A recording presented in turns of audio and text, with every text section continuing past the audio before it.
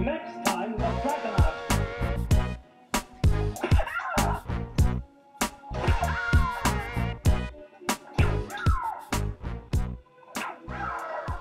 Good.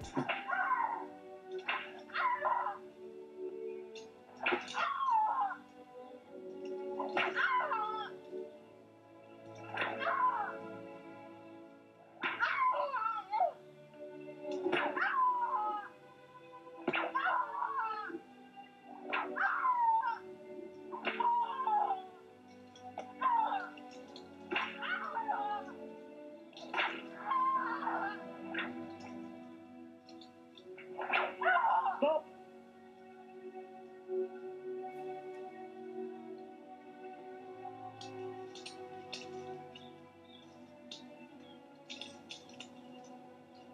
Hello, welcome to another edition of the Courtroom of Public Opinion. My name is John Singletary.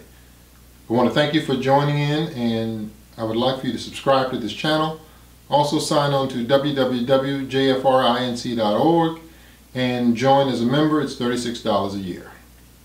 First topic today is the Charleston County School Board accepted the resignation of Dr. McGinley.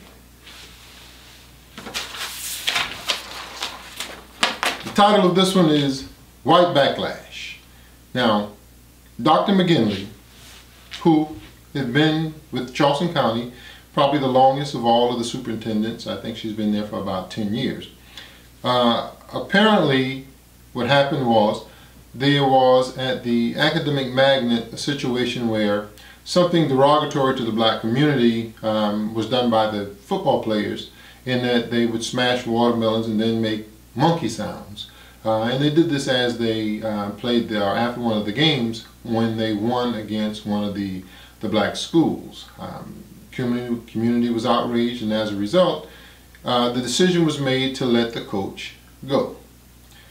After that, the coach was brought back by Dr. McGinley, and as a result, the white community then wanted her resignation,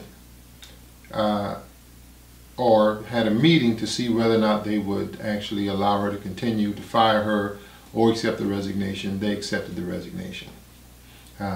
Sad situation, but simple. This is what happens when someone of power who is white happens to step in and try and assist with giving justice to the black community, at least in Charleston County. She had the power to let the coach go for his derogatory actions, or allowing the football team to continue with those derogatory actions, and as a result she was ostracized.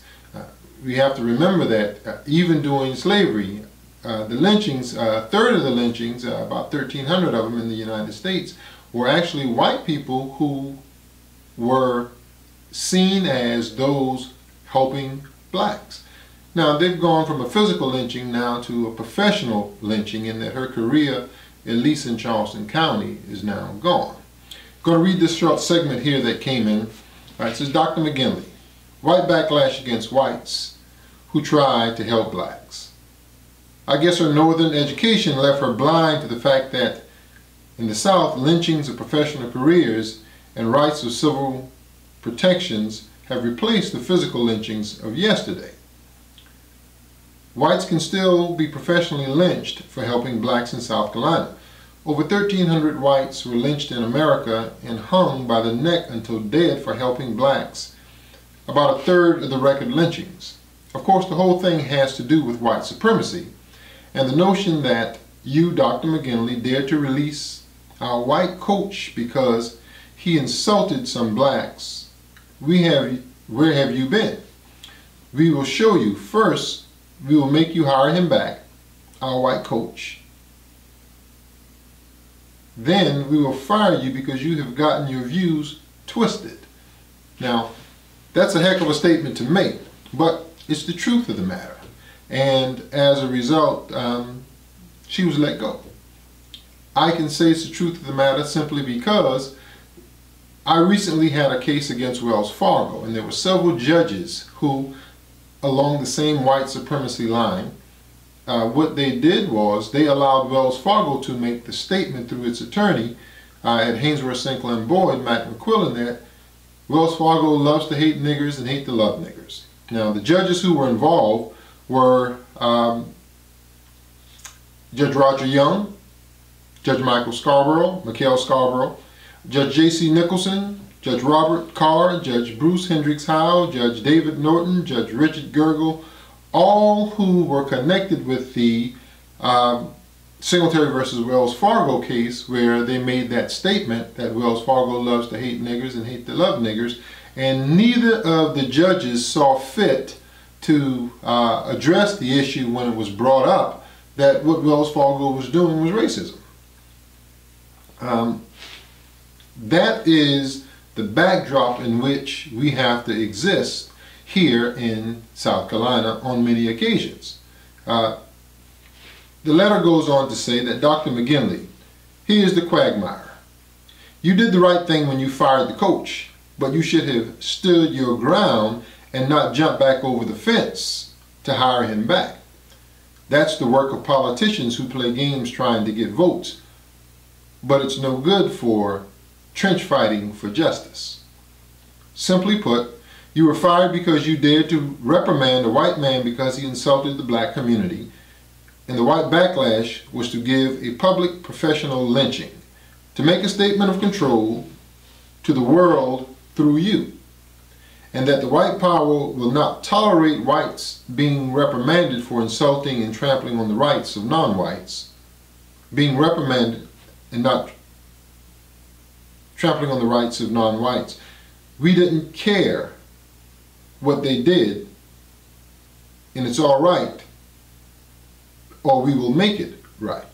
The African American community should have been upset with this when they rehired the coach, and that should have been the issue. It goes on to say, a white with the power to help a black and who was willing to do so, you see the fight to keep him fired would have been fierce, but the white power would have needed you more to rehire him and would not have gotten rid of you the way they did. You made it easy for them to fire you by rehiring him. That's one heck of a statement to make. In the fight for equality and for justice, you must stand your ground. You simply cannot jump back and forth across the fence. Once you have made the decision to stand for justice, it is a lifelong commitment in the South. To jump back and forth is not only dangerous, but it is the end of a career. Now, Dr. McGinley, we'd like to thank you for your service and for the gains that you brought to Charleston County school system. Many were made. Everything was not perfect, but of course it wasn't perfect when you got here. I think that, as you are well aware, it's best for you to simply cut your losses and move on. Simply because the spotted hyenas that are here in South Carolina will literally turn on you and eat you up, as you've already found out.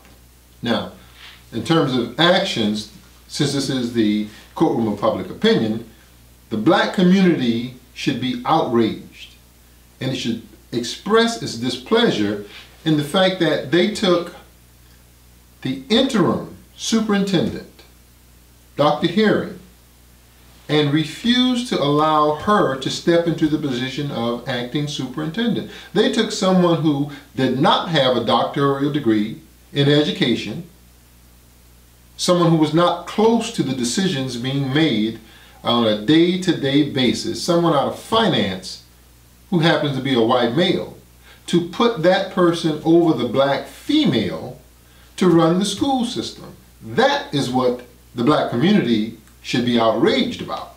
And of course, they should express that. They should express that by contacting the school board to let them know that this is why it is almost impossible to trust what the school board does in the interest of the black community. This statement is worse than what they did in firing Dr. McGinley. if Dr. Herring is good enough to be the assistant superintendent, then certainly she has the credentials to be the superintendent. How would it look for something to happen where the president no longer holds the office and they skip the vice president and take a look at someone out of budget and control or somewhere else to deal with the situation? That would be a slap in the face. So the action item is that the black community needs to come together and they need to express their displeasure to the Charleston County School District and not allowing or placing anyone other than Dr. Herring as the acting superintendent. This has been another edition of the Courtroom Public Opinion. See you next time.